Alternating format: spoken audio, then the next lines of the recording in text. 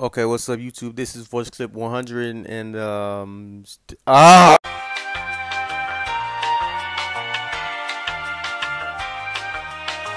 So I found this old piece of wood that had white primer on it.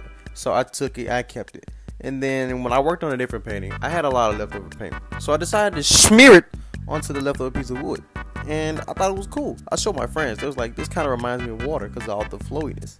And so I decided to paint fish stencils on there, koi fish stencils, which is what I did. I was a little worried because when I added the black paint, it came out super thin and looked ugly, but it just needed a second layer of paint and it came out full. One thing I hated was I really couldn't use my paint marker. One, because it was too thick, and two, it just didn't look right on responding to the wood. So I had to leave it alone and had to do all the detailing like in the fine lines with the brush, which helped me keep a steady hand. And as an artist, I need that, especially now that I'm going to take painting one, which we're going to be using oils, and I mainly use acrylics. So, woo, education. In all seriousness, man, I think it came out pretty cool. You know what I'm saying? I even threw in some bubbles because why not? Yeah, I don't know why though, but when I painted this, I felt like a grandmaster. Like I felt like, I don't know, bro. I just felt super.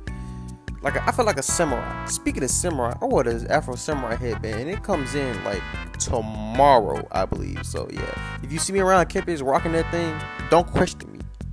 Don't even ask for the headband, cause you gonna get clapped.